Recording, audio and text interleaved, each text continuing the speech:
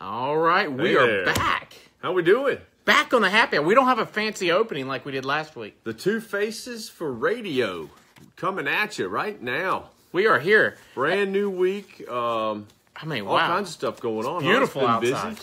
I'm a little tired, to be honest with you. Oh yeah, I mean, we're back to the anything can happen at any hour of the night or day in real estate. Things happen. What I mean? Things happen quickly, don't they? Absolutely, and quite frankly, I have not seen this crazy of a market in a very, very long time.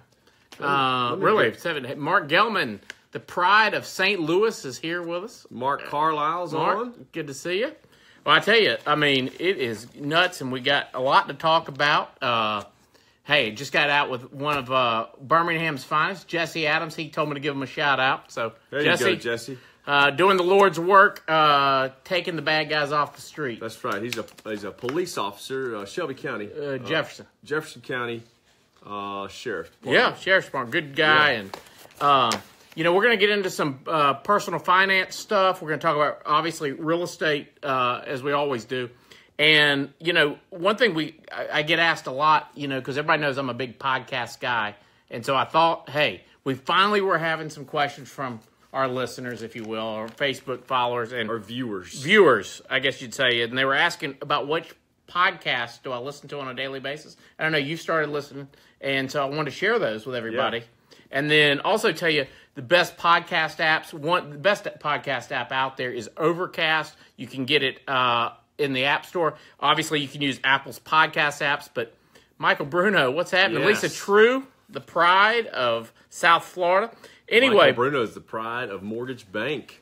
Mortgage Bank. That's what he is. He is that. But let's talk about the four shows that I listened to. Barkley Russell's on. Thank you for coming in. The four folks, the four shows that I listen to every day.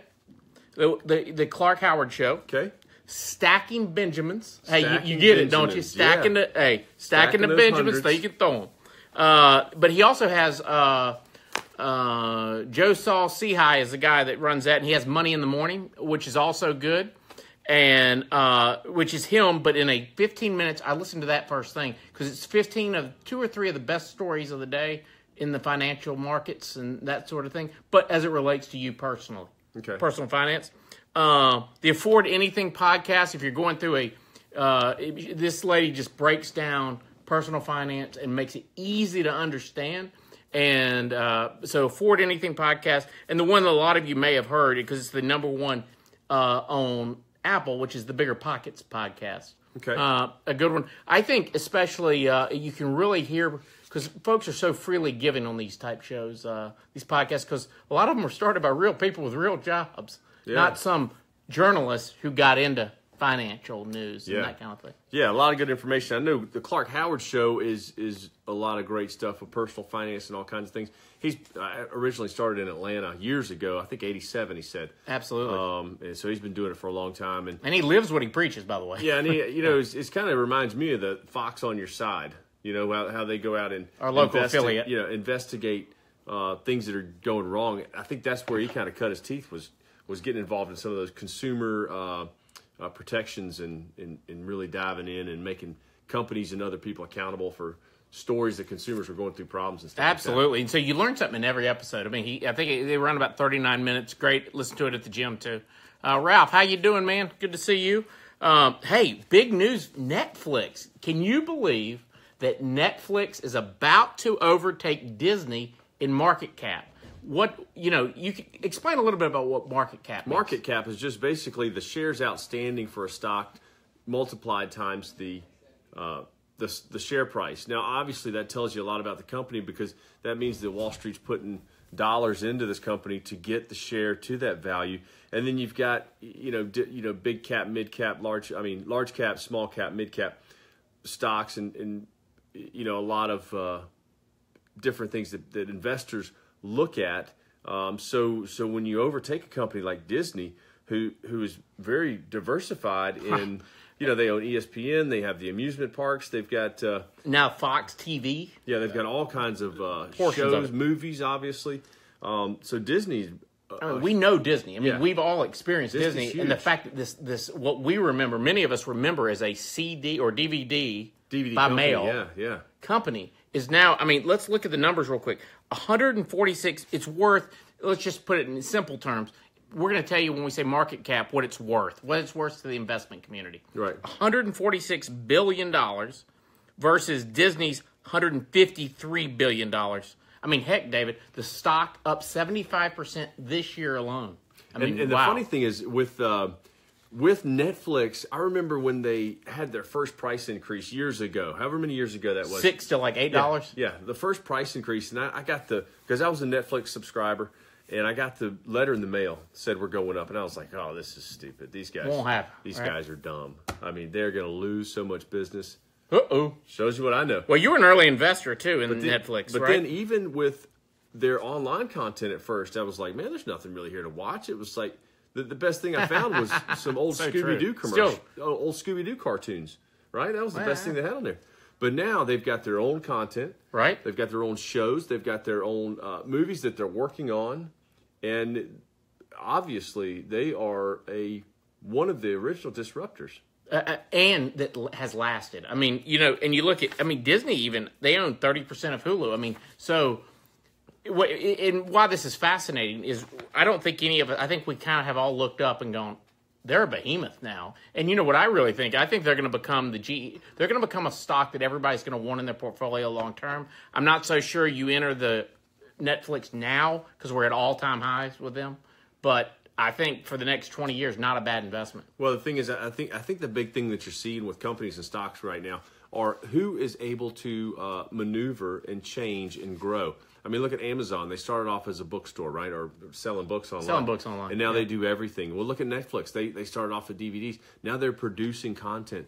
Now they have they're paying actors and they have shows, their own shows. You know, just like the shows that you watch regularly on the major TV. networks. Yeah. I mean, now they're coming out with their own stuff. So they're evolving and they are staying current and they are adding new content and they're doing new things, I guess, Well, and I think you and I talked about it earlier. We all, in our own businesses, have got to take the kind of the approach Netflix took and adapted to what they were given. They didn't sit there and fight it like Blockbuster Video did. Blockbuster tried to do what Netflix did, but they did it too late in the game. But Netflix is staying relevant. Now they're big enough to throw some money at some ideas and do things with it.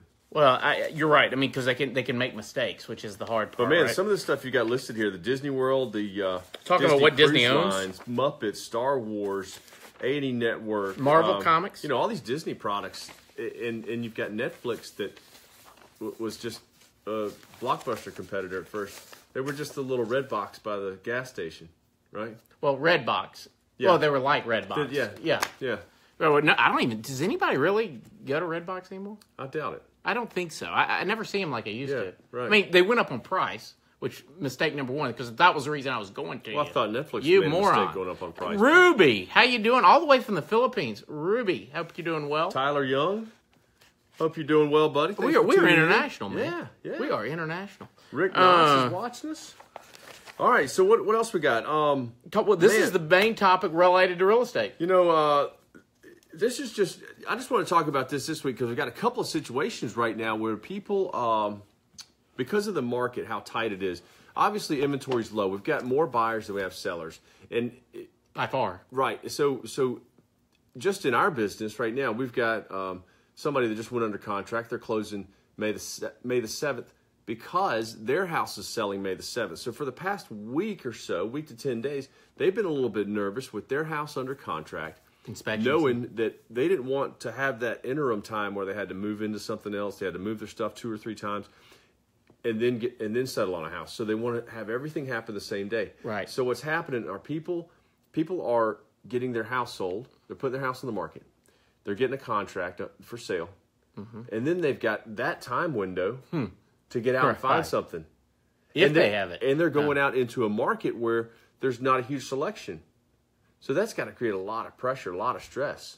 Absolutely. And we're seeing it every single day. And that's why the best thing if you're a seller now is to have your agent negotiate a longer window, 45 days, something like that buys about 15 minutes. I mean, 15 minutes. Wouldn't that be great? Well, that'd be awful. Yeah, 15 minutes to make a decision. No, about 15 days, 45 days of a 30-day closing window. That gives about really good assurances that we can find something. Because right now, you do have to wait. You have to wait until you are under contract before you can even remotely go looking for that house. And I think that's another good reason right now in this market to Darren James, to get hooked up with a real estate agent, get hooked up with a mortgage lender, figure out what you're doing, because you could get out there early, right, and write a we can write a contingent contract, but that's really not smart because you're not going to win. Okay. No one's going to see. We're even finding it hard right now for folks that are writing contingent upon the closing, a successful closing. We're past inspection. We're past everything, but it still must be contingent on the closing. And folks aren't going to take that chance if they have a similar offer, that same price. Yeah. They're not going to take the chance. Why worry about it? So if you're selling a house in this market, I would say you need to get pre-qualified. You need to get pre-approved. Get your docs turned into the lender. Have all of that sitting there waiting. So once your house goes under contract, you're not scrambling around, going down to the loan officer and meeting with him and then talking about stuff, figuring out rates are at 4.75. What? I didn't know that. And then my closing costs, and where's that going to come from? Yeah, where's it going? Well, I'm not sure how much I'm going to net. Well, what if I don't net as much? All these questions can be figured out before we get into the time crunch. So then all you got to do is focus on finding a house, writing a contract, and then the mortgage pieces, it moves really smoothly. David, that makes too much sense, really. What we got to really do is game plan from start to finish, soup to nuts, right? Where we say, okay, here's what we're going to need out of this house. It may be 100%. I mean, it may be $100,000. It may be $20,000. But what must I have out of this house? Why is that important? Because when the offers are rolling in, we're not asking questions about, because you're going to start thinking at that point, oh my gosh, I got to have X amount, or what do I have to have in my new house? Oh my gosh, I got to call the lender. Well, no, you've done that already. Yeah.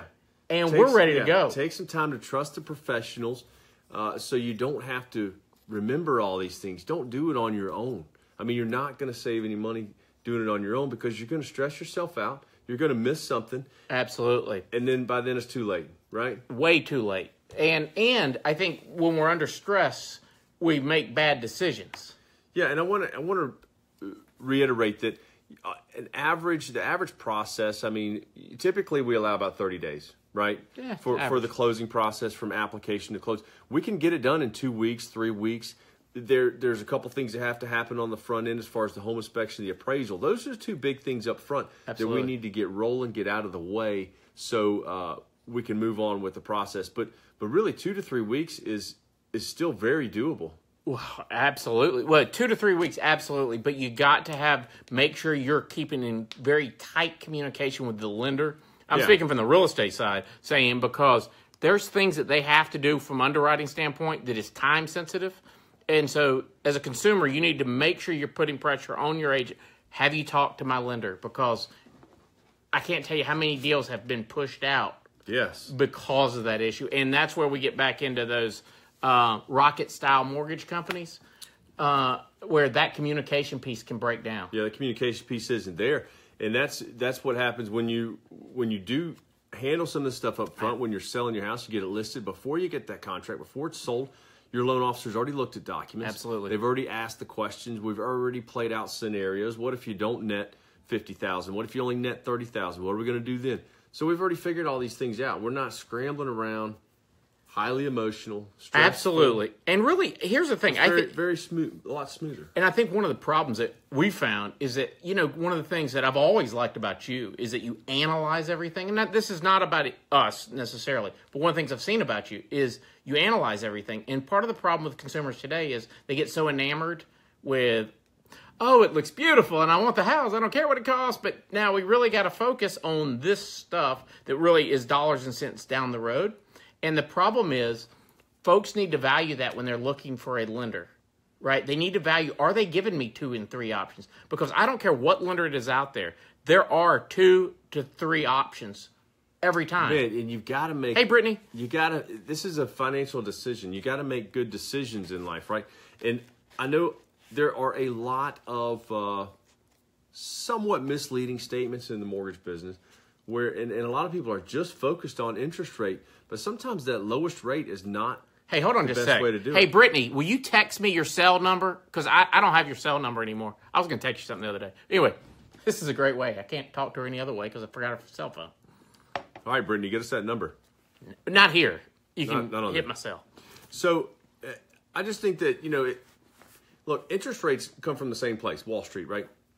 Everybody's looking at the same money, at the same rates. Absolutely. Now, there might be different margins from company to company. There may be slightly different rates from day to day, but you're usually pretty close, within an eighth. Everybody's playing the same. Everybody's playing the same game. They're within the same guidelines. Yeah. So, the big thing comes into how much time you spend figuring out what's important to you about the mortgage. Absolutely. And looking at the fees. Hey, Christy. Man, I can't tell you how many people know what rate they were quoted from another company, but they have no idea what the closing costs are. Well, so it's just a big deal. There's Sarah Adams. We already mentioned Jesse.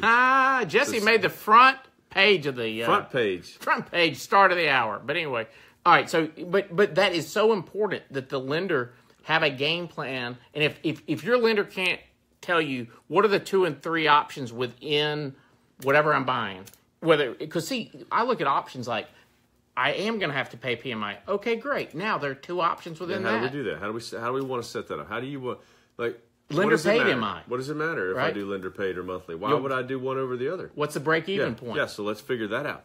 I tell everybody, by the time you figure out you're with the wrong lender, it's too late. I had a guy call me on Monday working with a different lender. He was PO'd, but there's nothing I could do. He closed this week. There's nothing I could do about it at that point. He's got to stay where he's at. He's got to play the course and deal with what he's got, because you can't just all of a sudden stop and start over, right? No, and by the time it's too late. Yeah. Because I've always said that it's the total cost of the loan that matters, right? So when you're looking at it used to be the good faith estimate. What do y'all call it now? Closing disclosure. Closing disclosure. Loan estimate. Well, it was too confusing when we said good faith estimate, I guess. And that's why your documents now everybody's package went from package meaning loan package, just so you know. From here to here. You know what I mean? And a lot more documents. I mean, just they have to tell you what they done told you. Right. So anyway. So that's all about making a good financial decision. Now we're going to transfer into some poor financial decisions. Okay. I was at dinner with somebody last night. They mentioned a story on NPR about payday loans. If you guys don't know what these are, payday loans is typically a short-term cash loan. I don't really know or understand a whole lot about the reason people get them, but I know obviously a lot of people might live paycheck to paycheck. Okay, so let's say your car breaks down. I think a lot of people do now. Let's say you need $400 or $500. These payday loans are designed to be less than $500, so you can walk in and get cash, and then you authorize a check or a debit in 2 weeks, or you pre-write a check. Yeah, they're from 10 to 30 days, and so you get the cash and you pay the interest. Absolutely. Now, the unbelievable thing about these is that I was researching some companies. The average, I think, APR total cost of the loan 456%.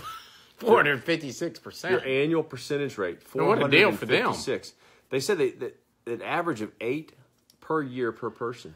So look, I'm a capitalist, but these companies should be ashamed of themselves. They are really ripping people off. They should be ashamed of themselves. Now, the funny thing is but nothing I can do about it. They just tried to put in some regulations, some legislation to limit the number that they could extend to people, as well as more analysis on the ability to repay. Well, and where are they located? When I see them, they're located near the people that are least needy. I mean, they're needy of it, but they can least afford to pay. Well, first of all, let's start off. None of us can pay 450%. It doesn't make sense. I mean, I was on CashNet USA. A 10-day loan was 639%. And they're advertising it? Well, they have to. They have to put the numbers out there. So basically what you're doing is you're paying, let's say you're paying 20% for 10 days. Well, if you divide that out, then you look at a daily interest rate, and if you do it by 365 days, that's how they're getting these big numbers. So I do agree. Hey, somebody's making comment on our shirts. I do agree that the APR is tough to compare, but you're still paying a ton of interest, and it's just ripping people off. A lot of people are going in, and if they can't afford to repay the loan, they get a new one.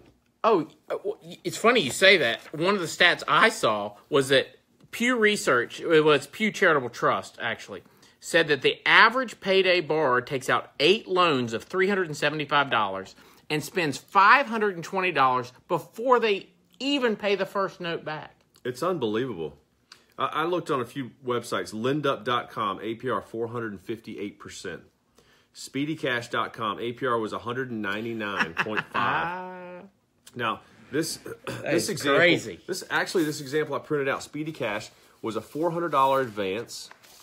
The finance charge was $269. Hold on, what was the original amount? $400. So $400, and they're going to pay $270 in fees? In fees and interest. Huh. Over what time? So get that. This was over 6 months. So your total payment back is $670. You borrowed $400, and you're paying $670 back. That's 199.5% APR. I mean, it's a crazy and total ripoff. Now, the funny thing is some of the politics involved in this is amazing. Mike Mulvaney, the guy, I think Mick Mulvaney, I'm sorry.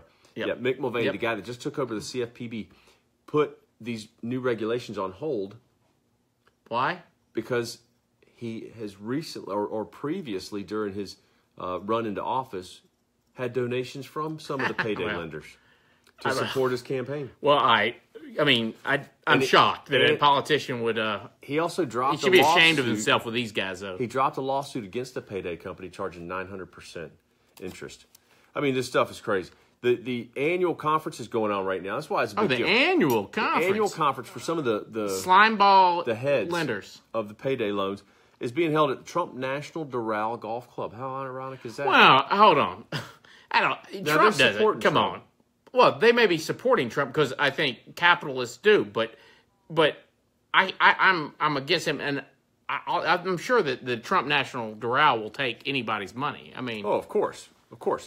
So moving on. I mean, we've got. I looked at Advance America. They had a loan at 456%. So crazy. CashCentral.com. Now, I did get on a little side note here. This was an installment loan. Okay, this will blow your mind. You borrow $2,000. You make 24 payments of $310.86 a month. Do the math for me. That's a total of $7,460. Of how much? You borrowed $2,000 and you're paying back $7,500. Awful. If you know anybody doing payday lending, or if you know them, they're making a killing. 180% APR. I mean, guys, it's just. Don't do it. It's just a ripoff. I know, and we're talking about it because we're hearing these stories of people. I mean, what's funny is I think sometimes that the economy is doing well. But for who, right? The stock market's doing really well. We aren't seeing quite the increase in salaries and in wages like we want to. I'm not saying to go to minimum wage increases. But if they're allowed to do things like this is obviously taking advantage of the people that can least afford it. That can least afford it. It's like my thought on casinos. Only in Alabama do we allow fake bingos that are supposed to be slot machines, right? But God forbid we allow blackjack that's 50-50 chance. Yeah. Or even a lottery. We won't let a lottery. Now, I did want to add on this. The payday loans, I think it was George Bush that signed a law way back when that said these are not allowed to go to military veterans. Like, military veterans are not allowed to get. How are they going to know that, though? I don't. Where are you going to go? Oh, you got a tattoo? I don't know. Of an anchor? And also that they are outlawed in certain states: North Carolina, New York, Georgia, Montana. Great state of Montana. I hate getting involved in between a capitalist and making money, but sometimes it's just awful. What did Darren James say? I'm going to ask to work for cars to get a raise. I asked my boss here for a raise. And Jim gave me a stepladder. Yeah. That's his wife. Darren James, there's no doubt. Hey, you got to step up. Darren probably doesn't even make $1. It all goes to mama. I know Darren well enough. He's the pride of Louisiana. Denham Springs. Denham Springs. Yep. He might know Christy Solar. Do you know Christy Solar, Rachel Darren? Kelly's checking in. Anyway, we're going to move on. We're going to move on from When she's not returning clothes for people? Go ahead. Who? Oh, Darren's go ahead. wife? Or No, Rachel. No. Darren's planning his big trips to Disney World. I mean, the guy is the most masculine man I've ever met. Used to guard the governor, right, of Louisiana. Oh, he does know Christy Solar. She is wonderful. Oh, he knows her. Oh, yeah. She's one of my favorites. Let me tell you about Darren, though. Biggest Disney fan, and he's the most masculine man I know. I'm like, Darren, I don't like it like he does. But he's like, oh, man, you got to go now here. You'd have to flip over to Netflix, right? That's right. That's right. You got to go to Netflix now that they're taking over. All right, let's talk about one thing that I get asked a lot, too, because everybody thinks I travel a lot, which I guess I do a little bit, just a hair bit. A little bit. Yeah. About, a lot of folks are asking, if you leave the country, what do we need to do about travel insurance? And this is a personal finance issue, right? Because it can severely impact us relative to our finances if we get sick while we're in Mexico, Canada. See, folks don't understand that a lot of your insurance policies, most of them, don't cover you there. No, not going to cover you. And one of the best things... That was actually one thing he told me to do. We went on a cruise last year, a couple years ago, and paid $50 for a Geo Blue. Geo Blue. Geo Blue. And so that covered me. $1 million. Didn't use it, but... Look, here's the thing, and I'm going to tell you about... for instance, we're going to the Philippines this summer, and we're going to be spending, Philippines, Singapore, and some other places. We're not. No, we're not. He is. Yeah, I am. And as a family, one of the things that we're doing is we made sure for less than $100, we have $1 million worth of coverage for no deductible, and really, they'll cover anything, and they're direct payers, too. They'll pay the hospital or whoever we have to go see directly, and they'll fly us out of there if we need to. The other thing is the Chase South... Hey, Jennifer Castleman. Yeah, she's in the travel business. She knows. Yes. Here's a copy. Good thing now you can't see the number anymore because it's on the back. But the Chase Sapphire Preferred Card. It's why it's my favorite. It's $99 a year. But what you won't believe is the amount of trip insurance that the credit card gives you. There's no need to go out and buy a third policy. That's why you were able to buy just the health portion of that. And for $99 a year, if there's trip interruption and cancellation, and it covers you up to $10,000 per trip. Yeah, and I'll tell you, this is another thing we kind of touched on, I think last week on the Clark Howard stuff, was he was talking about some of the benefits of putting stuff on credit cards and flights, and specifically vacations, cruises, things like that. Absolutely. To protect some protections that are built into credit cards that people don't even realize. Well, they say people, everybody out there, a lot of folks are saying, oh, I don't want to pay $99 for a credit card I can get for free. Right, yeah, that annual fee. But trip delay reimbursement, if it's delayed more than 12 hours, they're going to pay, or an overnight stay. You get stuck at Midway Airport and you don't have a thing, they're going to pay you $500 worth of your expenses, right, that you incur. The trip's canceled by sickness, severe weather, and other situations. Unlike the stipulations you have, these guys cannot afford to run a risk of losing customers. So they have pretty good policies in place. And everybody that I know that has made a claim, really good at getting it paid out. Yeah, that's good. So there's that. And also, one of the best things about the Chase Sapphire Preferred is that when you rent a car and you use the credit card, they are the primary insurance on the car. Meaning, if there's an accident or something, you don't even have to talk to your insurance. They'll take it. Yeah. They'll take it. And you don't have to worry about your rates increasing. And so you go $99, not a bad deal. So Excellent. There's that. So Geo Blue for health portion of travel. Yes. Chase Sapphire Preferred. And there's some other reasons. And there's some other cards. Just so you know, in case anybody's interested in this stuff, some of the other ones besides the Chase card would be the City Prestige card that has the same thing, Chase Inc. business, and then, of course, the Platinum card, which is a really good card from American Express. There you go. So, and that's the rundown for this week. We're gonna have to start some changing. We forgot to tell everybody what kind of beer we have. Yeah, it's a little Abita. That was a purple haze, and then I had a strawberry. For Hold on, you give me the girly one. He likes the strawberry. What's up with that? But another beautiful week. Absolutely. The market is busy right now, so if you need any help with anything, give us a call. Look us up on Facebook. Most of you know us already. Shoot us a message. Be happy to help you out, and got a bunch of likes coming in. So, well, thanks a lot. And you know what? We'll see you next Thursday, 4 o'clock, and hope you all have a great weekend and great start to next week. Yes, thank you for tuning in. See you later. Bye-bye.